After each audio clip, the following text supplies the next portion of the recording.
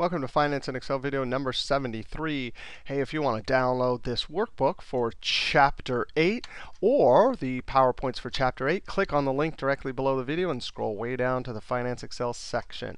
In this video, we got to talk about the IRR, the internal rate of return. But before we do that, let's just remind ourselves. We did net present value and we built a net present value profile. What does this chart show us? Here's our required rate of return. This is our discount rate. This is the one inside the firm. They decide what their required rate of return is. This is saying includes all the risks they might associate with the project. Then they say, OK, we require this return, or we're not going to accept anything less than this return, and we're not going to accept the project. So what do? When we calculate net present value, we plotted net present value given the cash flows, right, at all sorts of different rates. We can see whatever that rate is right there, anything less than that, that means our required return, we get a positive net present value. Anything greater than this, we're going to get a negative net present value. And so this net present value profile can easily tell us what that intersecting rate is. That's called the internal rate of return. It just means that is the hurdle, right? Anything, so if this is 16%, right, anytime we have a required rate of return less than 16%, we are definitely going to accept this project. Anything greater, so if it's the internal rate of return is 16 and we said no, our required return should be 19%, then we're not going to accept the project. All right, this shouldn't come as a surprise to us because we've already solved for rate. Back in Chapter 5, with annuities and multiple cash flows, we knew some cash flows for a particular loan, and we calculated the actual rate using the rate function. Same with bonds, right? We used the rate function. We knew the cash flows for a bond, and we determined yield to market, right? So here we are in Chapter 8. We have multiple cash flows for buying assets. So just as the yield to market was internal rate of cash flows for bonds, the IRR will be the internal rate of cash flows for capital budgeting. And they have a specific function called IRR. We don't have to use rate, and it is the easiest amongst all of the financial functions to use. IRR is also incredibly common and popular as an investment criteria. So let's go look at this chart right here. Again, sometimes a picture tells 1,000 words. Let's just think about this. Here's all these positive net present values. Here's all these negatives. Well, what about exactly when it crosses the line? What is net present value? It's 0. So that's the definition of the internal rate of return. It's a rate at which net present value is equal to 0. And if you were to set up the big long math formula, you would set up your discounted cash flow formula and then just set it equal to 0 and solve for rate. Luckily, we don't have to do that. We can use the IRR function. But again, what is the concept here? If you just get that it is the hurdle, dividing line between positive net present value, negative net present value, accepting the project, not accepting or rejecting the project. That is what internal rate of return is going to mean for us. All right, here's our rule. Obviously, if the IRR is greater than our required return, this is the one that's internal to the cash flows, meaning we will calculate this rate from the cash flows. This is the one that's decided in advance inside the business, right? And we can see this picture over here, right? Here's IRR. Anything, is this greater than all of these? Yes. And so that's what the rule means. Anytime IRR is greater than our internal required, sorry, I shouldn't use the word internal, inside the business, their required rate of return, then we accept the project. This is the most important alternative to net present value. And it is the easiest to calculate if you're using Excel, because the formula inputs will be the cash flows only.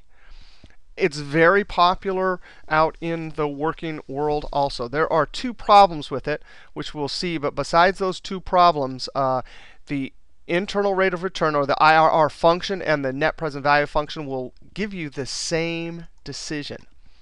Also, the reason why it's so popular is because it's a percentage rate, and people like to talk in terms of rates. Now, here's the IRR function. There's a couple important things. There's two arguments. The values means you just type the cash flows into the cells and then highlight them. The guess, that's, you don't usually need to put a guess if it's having a hard time calculating, because this is an iterating function, meaning it goes back and forth and zeroes in on the answer. Sometimes you have to give it a guess. So the values, these are going to be the range of the cells with the cash flows. Cash out is negative, as we've done all through this class. Cash in is positive. Range of values must contain at least one positive and one negative. A guess is not required. If you get a num arrow, then you might want to try a guess. Cash flows must happen at the end of each period. And look at this. The programmers actually paid attention when they did this function IRR, whereas when they did net present value, they didn't pay much attention. Cash flow starts at time 0, right? So all you got to do is put 0, 1, 2, 3, 4, 5, all the cash flows, and boom, it'll calculate the internal rate of return. Cash flows do not have to be equal in amount. Again, totally awesome. But the time between each cash flow must be the same. IRR will give you the period rate as always. All right, our example, we're going to use the same example. This is the fourth investment decision criteria we're looking at. We're looking at IRR here. Let's go over to Excel. Same cash flows we've had all through this chapter. It's going to cost $160,000. And then these are our three cash flows. Our required rate of return is 12, right? So IRR, you're not going to believe this, equals IRR. 0, 1, 2, 3, 4. 1, 2, 3. So all of them. That's it. And it tells us 16%. I got to increase the column width here. So it's very simple. If the internal rate of return is 16, and we only have a required rate of return of 12%, then we definitely take the project, right? We want 12, and it's going to give us 16. Because remember, this is the internal rate. That means from those cash flows, what is the return going to be? Again, just think back to when we did bonds and annuities in Chapter 5. We were able to determine the rate. So if the required return is less than or equal to 16, actually they say just less than. The way it works is if you happen to get a required rate of return exactly equal to the internal rate of return, maybe you're supposed to be indifferent. But you know, if this is the return you want and you're exactly at this, then why not take it? So if the required return is less than or equal to 16.49, and you can see if I increase the decimals there, you can see that's the actual number with all the decimals showing. Actually, there's probably a few more too in there. But anytime our required return is less than this rate here, then we accept. Otherwise, we reject the project. So because 12% is less than the 16.5, we accept the project. And when the required return is 16.5 or whatever this is right here, net present value will be exactly equal to 0. Now, we're going to build a chart for this one, just like we did with the net present value. Let's go ahead and do this here. We're going to calculate net present value, and then we're going to chart. Because remember, this net present value profile, when that crosses the x-axis, that is the internal rate of return, or the crossover rate. All right, so you ready? Equals net present value. And our rate, I'm going to go one cell to the left, comma, the values, these ones right here. And I'm going to hit the F4 key to lock it, close parentheses, plus, and then that railroad track, or pound sign right there. And I'm going to hit the F4 key.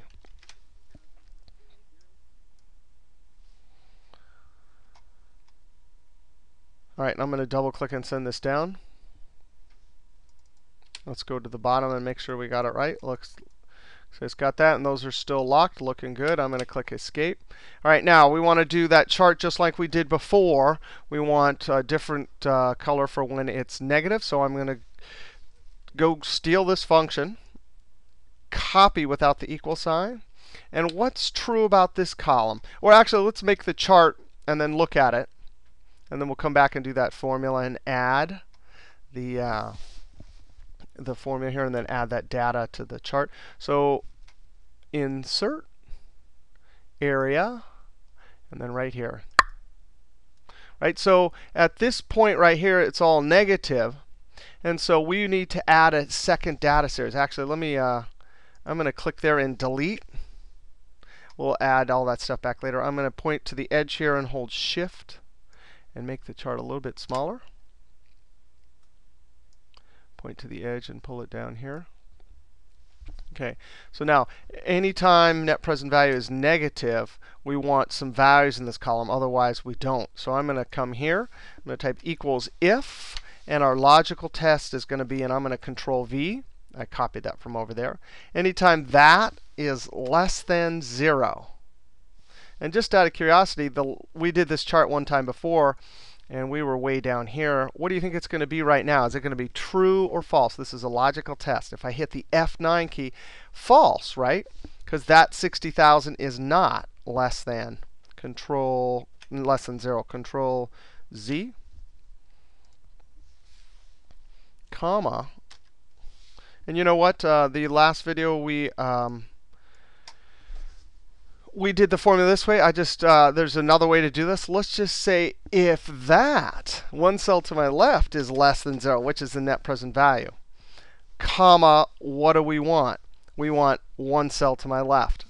Otherwise, we want double quote, which is in Excel formula language, that means blank. So I'm going to close parentheses, Control Enter, double click and send it down. Okay, so now we can see right here, it's going to give us all those values. Now we can click on the chart, and we're going to add that data series up to the Chart Tools, Design, Select Data. OK, now we need to do a lot of things here. We need to fix this up just like we did last time. Those are the wrong items. So I'm going to click right there and remove, because we don't need that series. This one right here, that's the net present value. That's the one we want, but we want to edit this. And I'm going to highlight these percentages. I'm going to click there and then Control Shift down arrow. And then I'm going to click OK. Oh, now I can't. I'm going to have to click OK and scroll up. I'm going to click there and delete. Click on the chart and go back up here, because we need to add this data series here. Add. The series name is the minus net present value. I'm going to highlight that and delete. It's very important to delete that, because it'll get in the way if you don't. And then highlight just the numbers all the way down, Control Shift down arrow. Then click OK. Edit. Control Shift down arrow. Click OK. Click OK. Okay, and now they're all actually, that doesn't look very good. Let's go up here to Layout. And up here, I want to select the minus net present value. Oh, OK. So we have a problem here. We need to, actually, we could probably edit it right here. You can see it's highlighted right there. You can either go back up to the design and then select data, or you can click and drag this down. If you can notice that somehow I didn't have the right range there, and now it's there. If you go back up to design, and then here, the other way to have done it was to edit it, right? And so now you can see it got the right label there, and now it's looking from 13 to 44, so that's correct. Click OK, click OK. And then I'm going to make this a little bit bigger. Click on this axis, Control 1, because we want to go to number. Maybe show decimal place as 0. Click Close. OK, that's looking OK. We need to add some labels for our horizontal axis and vertical. So I'm going to go to Layout, Chart, Axis Titles, horizontal, below. I'm going to type RRR, open parentheses, discount rate. Now, how come this label here when I hit enter, why isn't that IRR? Because these are all of our required rates of return. It's just the single point at which this crosses the axis where net present value is 0. That's the IRR. All right, and then we need an label over here. So I'm going to go to Title, Vertical. I'm going to type net present value, enter. All right, I'm going to drag this in a little bit. All right, so it's just important when we're, visually it helps us to understand exactly what this means. Net present value equals to 0. It's the hurdle rate.